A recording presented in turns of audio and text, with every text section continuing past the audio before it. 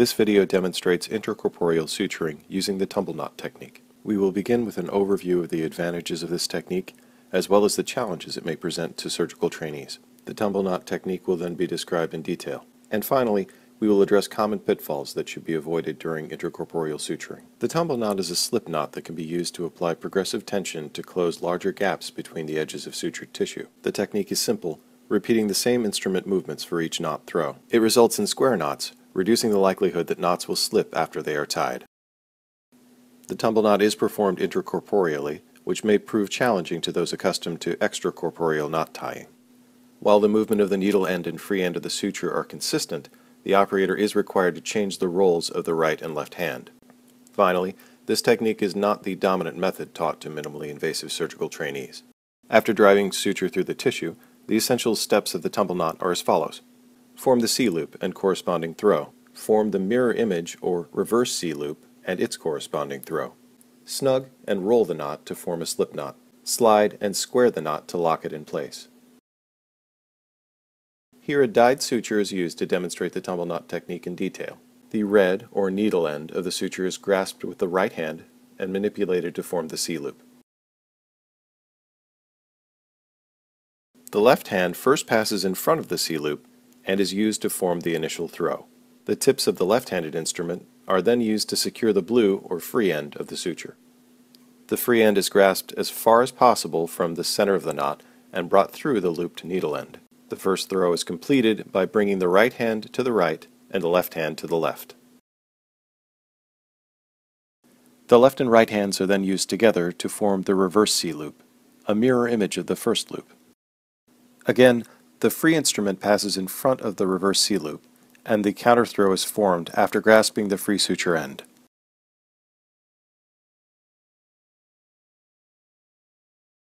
The resulting square knot is then tightened, or snugged, again moving the right hand to the right and the left hand to the left. The needle end of the suture is then grasped above and below the snugged knot, and tension is applied toward the top and bottom of the screen.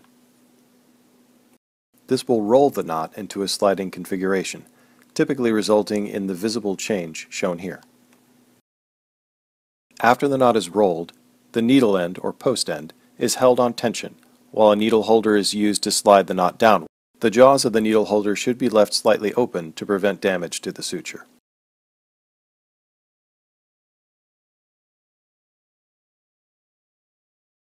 After the initial slide, traction toward the right of the screen is used to recenter the knot between the tissue edges. Alternating between further sliding and recentering allows the surgeon to apply increasing degrees of tension to the tissue in a controlled fashion.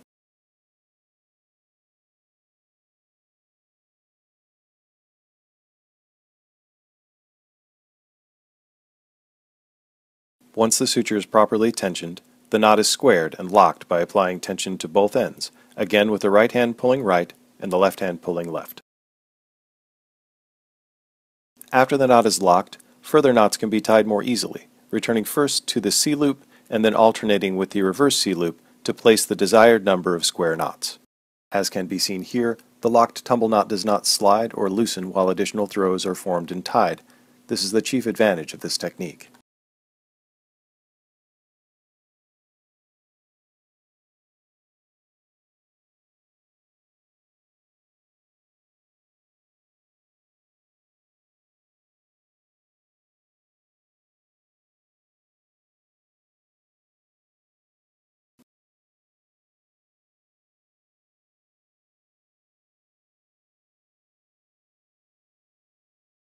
Surgeons learning intracorporeal suturing can improve their performance by avoiding common pitfalls.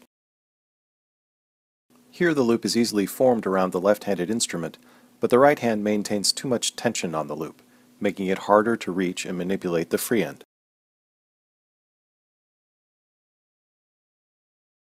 The solution is to move the tips of both instruments toward the center of the knot to be formed, relaxing the tension constraining the movements of the left hand.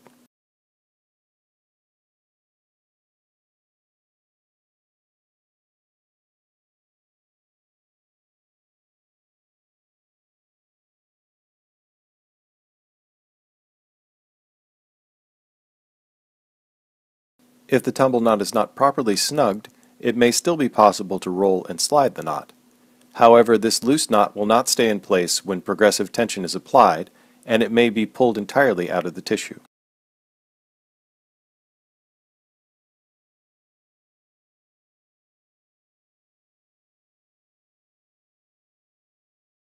To prevent this, always snug the knot first before performing the roll and slide.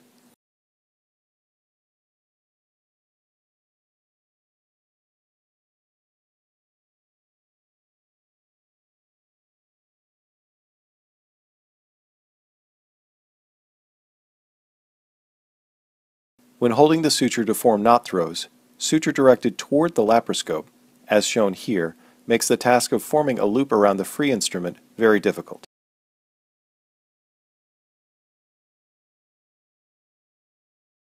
If the suture is held at a 90-degree angle to the instrument tips, or even directed slightly away from the laparoscope, this maneuver is much easier.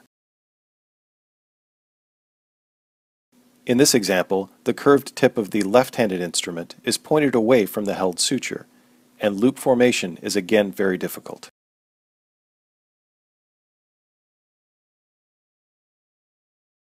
The tip of a curved instrument should always be directed toward the other instrument, and angled slightly toward the top of the screen. The surgeon's right hand grips the needle holder with a curved tip directed away from the empty instrument. In this case, the grip is changed by rotating the entire instrument to direct the curved tip toward the left.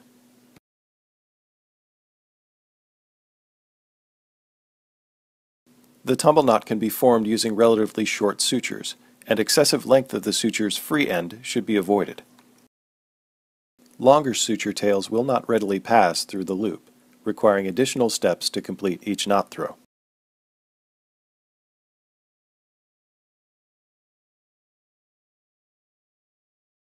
Suture may be pre-cut to a usable length, and additional suture should be drawn through the tissue to shorten the free tail before tying.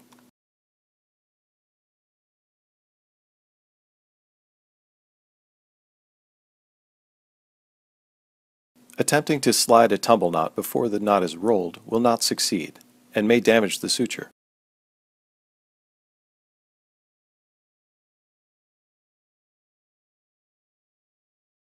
The surgeon should ensure the knot is rolled before attempting to slide it.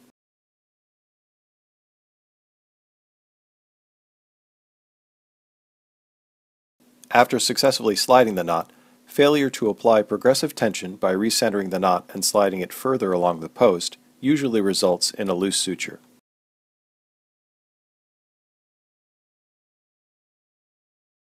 Alternating between recentering and sliding the knot before squaring and locking it will ensure a secure stitch.